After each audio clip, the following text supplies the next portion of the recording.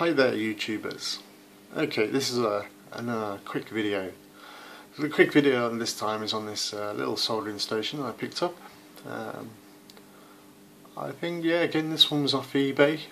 The 898D Plus. It's the SMD Rework station, soldering iron station. So far, so good. I've used both parts of this piece of equipment, and compared to what I had, the soldering iron, the plug in the wall job, this, what can I say about this? Oh, this was such a nightmare to use. Personally, if I never see this again, it'll only be too soon. But it's a sort of thing I might just keep around, just to remind myself of why I would never buy anything like this again. Just if you just use it every now and then, and you're not going to use it for more than a couple of joints, fair enough. But if you want to be desoldering boards or, God, it's just terrible, absolutely terrible. This thing doesn't keep temperature. It only takes a little bit snot on the end and that's it. It's no good. The tips, they actually bend while you're pushing down on the joint. It's not very good at all. This, don't get me wrong, it's a lot lighter than this. It hasn't got all the it comes with mechanics inside. But it's not great, but it's better than this. It's a lot better than this. And of course with this one I can turn up the heat. Like if I just chuck both those on now, I can turn up the heat, and as you can see, look, it's climbing. Now, I haven't gone and got a thermometer and stuck it up to the end of this to make sure that this is going exactly as it says.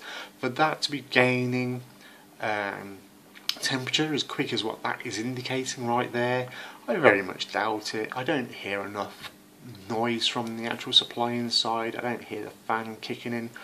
Like it's actually doing a great deal of work to get to this temperature that quick. Looking on the instructions, we're talking 40 seconds, 50 seconds for it to get to temperature. So just because that rate is up there, I would say that's its go-to thing. It's indication of, look, this is where I'm trying to get to. This is how quick I'm trying to get there. But in all reality, it's going to take a little bit of extra time to get there.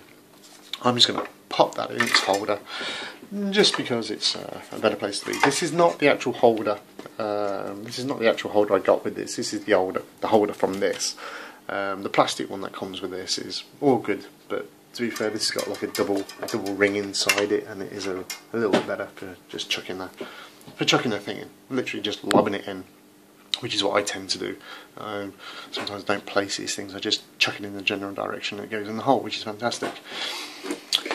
This bit of kit is brilliant, absolutely fantastic. You don't have to have it on full blast, you don't have to have it on full wind, so you can use it for heat shrinking, you can use it just to warm yourself up if you want to. If it's a bit nippy, stick it underneath your jumper and turn it up, all good stuff. Goes in the holster. That's a little bit noisy, that's a vibration, okay, and I need to sort that out. And that is actually the vibration of it when it's sat in the holster. It does shut up, and it is quieter when it's actually being used in the hand. Again, I very much doubt if it blisters up to the temperature like it indicates,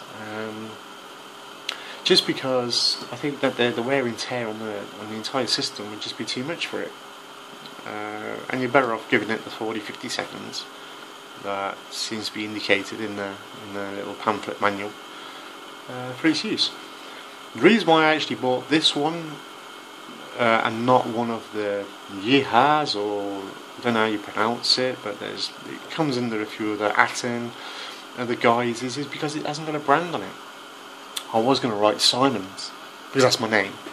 I could write Jack, but that's not my name, and it might look a bit funny, but I could put Simon's 898D Plus. Why not? Give it my own branding. Everybody else is branding it. But what would I say for the money? Can't remember what I spent on it. I think it was £62, including the delivery. And it got here. I ordered it. I think it was around about 1:30 in the afternoon, and the very next day, quite early, it was here. I was chuffed as punch because I had quite a few main boards that I needed to get some components off, and I was not getting anywhere with this. No. But I've managed to do those jobs very, very swiftly, so I'm quite chuffed about it. So yeah, I see. But that's not really its holster properly, so it's not detecting it. It's got like a reed switch system, and it should go down in temperature. But since I put it here, there we go. It's almost the way it sits in the it's got like a little reed switch and magnet, and put it in and it disconnects power, whatever. So yeah, the great thing about this is if you do come across a little bit of solder that you can't get into that easily, just turn the temperature up.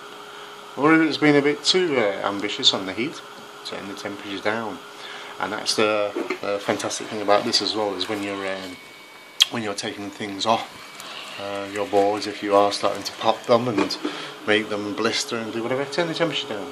And always learn and teach yourself on real old boards that you've got no, it doesn't matter where you go wrong, because then when you actually get to a board that's maybe not yours, you're not going to damage it, because you're going to practice and practice on something that didn't really matter too much. So there you go. As you notice with this, even if I switch it off there on its switch, until it's cooled itself down to temperature, which it just does a little stay down, it's yeah, I'm wondering actually if there's maybe a little bit of a fault there, or something I might have to get into and just do a little bit of adjustment. Although I'm actually putting this in the cradle, as I should. Maybe somebody could pass comment, let me know what I'm doing wrong. Okay, that's it. Short one for this. May strip it apart, may not, all depends. Give me some comments on it, and I'll see if I'll take that apart. Give it a bit of a tear down. Okay people, take it easy. Bye folks. Bye y'all.